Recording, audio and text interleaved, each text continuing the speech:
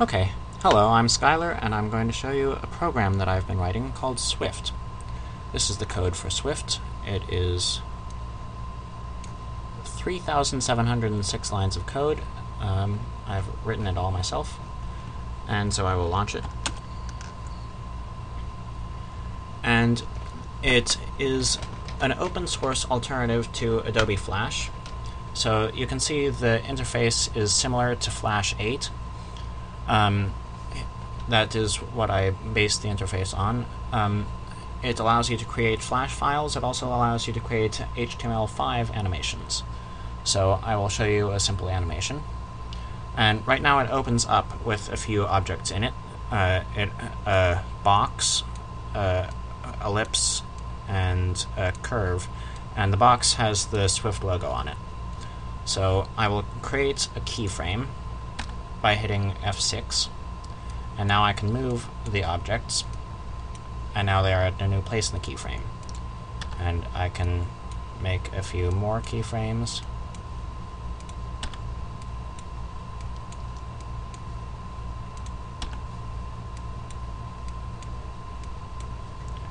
And now I can hit return to play through these. So there I have a simple animation. So, as I mentioned, I can export to HTML5. So let me demonstrate that.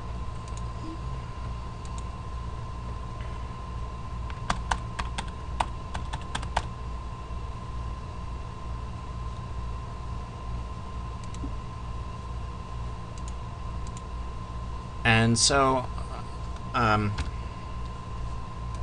have now the HTML5 file. So I'm going to open that with Google Chrome.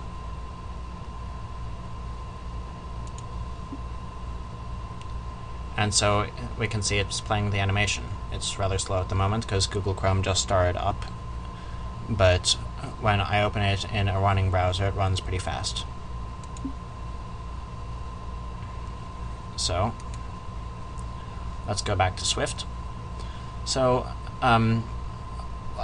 one thing that I have done is I have complete ActionScript support. So I can, for instance, put in a running variable.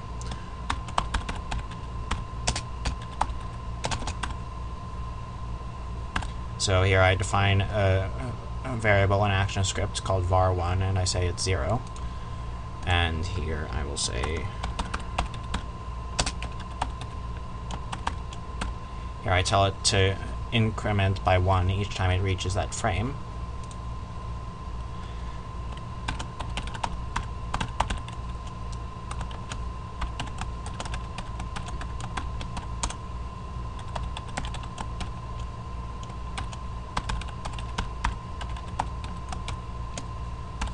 And here I tell it each time it gets to this frame to go to the second frame and play from there. And I also tell it to trace the variable in the output window. So now let me run this. And so here we see the animation running, and we also see in the output window the values increasing each time it reaches that second frame. Now you'll notice this is a lot faster than it was in Chrome. That's because I set the frame rate to 50 frames per second, which is a lot faster than Chrome will handle when it first launches. But the Flash player does not have that difficulty. And this is using Gnash right now.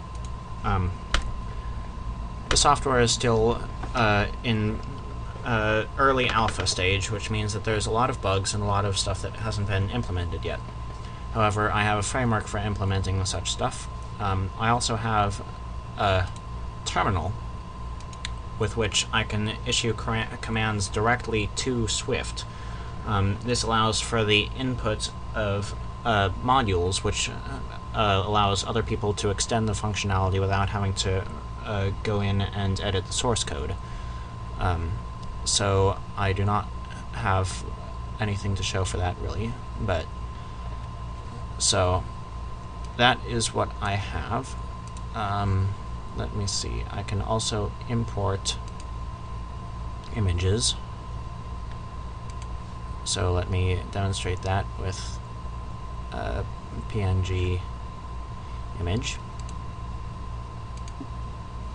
So now I have this image imported to Stage, and I also have the ability to resize the image, which is very useful when you import very big images. So far that's about all that I have. I will put a more complete feature list up soon. So, thanks for watching.